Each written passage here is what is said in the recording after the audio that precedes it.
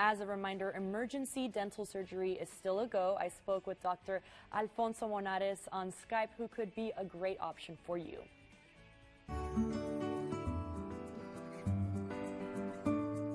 Okay, Dr. Monarres, I know right now is a very strange time for a lot of us. We have never been through a pandemic in our lives like this, but I know that you want to send the message to everyone of hope, and you do help people a lot. That's what you do for your job. What would you like to say to everyone at home?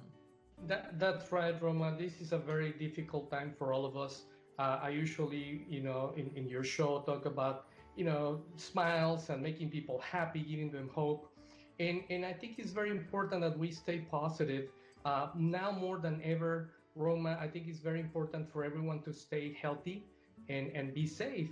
And, we have to help in any way we can. Unfortunately, dental problems don't stop because of the situation in the world. And same as, sometimes people are going to the supermarket and they don't find food for their kids. People can wake up with dental problems, and we don't want these people to crowd the emergency rooms with this situation. So, we're taking care of our patients. There's a lot of wonderful dentists in town helping, with emergencies for people that have severe pain, that they can eat, that they have bleeding or accidents happen all the time. So we're here to help people. Obviously, this conversation is different. We're not talking about dental implants and smiles. We got to do what we need to do right now. And as healthcare providers, we're taking all the measurements possible to protect everyone, but also to be here to help and help our colleagues, the doctors that are treating a much more important situation right now. So that's what we are. Absolutely. And Dr. Monarres, you have a lot of experience in what you do. So I'm sure you're learning a little bit as you go, but you do have a process right now. How can people get in touch with you if they do have an emergency dental issue? Correct.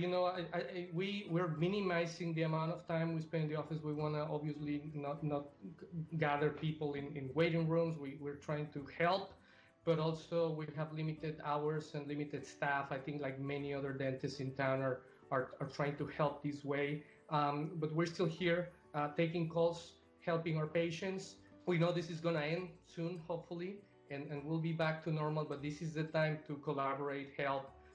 Myself and many of my colleagues in town are trying our best to be available for our patients. We want to help with dental emergencies, and we don't want people to have to go to the emergency room now that they're busy with a much more important situation. But we're here to help those people that are in severe pain, that they can eat, that they're medically compromised. And, it's very important to stay healthy, stay safe, and hopefully very soon we can talk about hope and smiles and all those wonderful things that we normally do.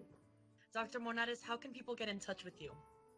Well, they can call our office and they can visit our website. And again, we're here to help people with emergencies.